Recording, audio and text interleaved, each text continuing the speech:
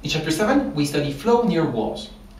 Whenever we flow a fluid around any given arbitrary solid object, we find that at ordinary Reynolds numbers, the shear effects are concentrated in an area very close to the surface of the solid object. And we call this area the boundary layer. What we want to do in Chapter 7 is to be able to quantify everything about the boundary layer. In particular, how the velocity inside the layer is distributed, how large the thickness of the boundary layer is, and how it grows with distance, and most importantly, how much shear is exerted by the fluid flow around the given arbitrary solid surface. The good news is Chapter 7 is not a very difficult chapter because we've seen the method for working out fluid flow before. In the first part, we're going to pretend everything is nice and smooth, and we're going to quantify the velocity inside the boundary layer for laminar flow.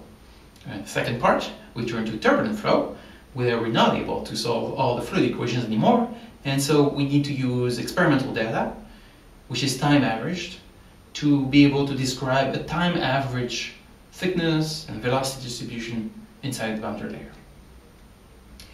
There's a single question you can work on as you prepare for Chapter 7, and it's the following. Take any arbitrary object that you prefer with a certain length, take any arbitrary flow with incoming properties that you prefer, and try to quantify the thickness of the boundary layer. Watch out for the equation that's going to enable you to predict how thick the boundary layer is for any given properties of your choice.